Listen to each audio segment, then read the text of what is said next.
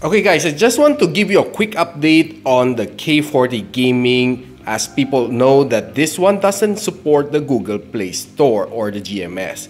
So good news for all of you that this time around I was able to install the Google Play Store freely on my K40 Gaming. So yeah, but right now I'm running on a beta ROM, so it's a good news that pretty soon all of you will be getting the Google Play Store for our K40 Gaming. So that's a pretty good news for all of you. If you want to install the Google Play Store right now, you can apply for beta ROM privileges or just wait for the stable ROM to roll out.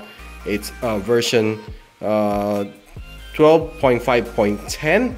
So yeah, pretty soon I hope that it would roll out so everybody could enjoy the Google Play Store freely on the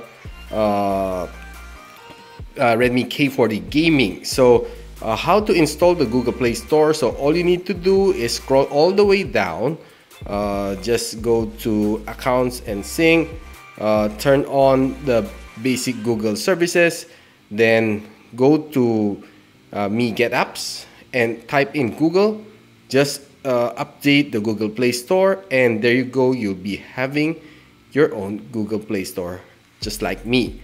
So that's a good news and update for all of you K40 gaming fans out there for Redmi. So this is me, Richmond, and I hope to see you on the next video.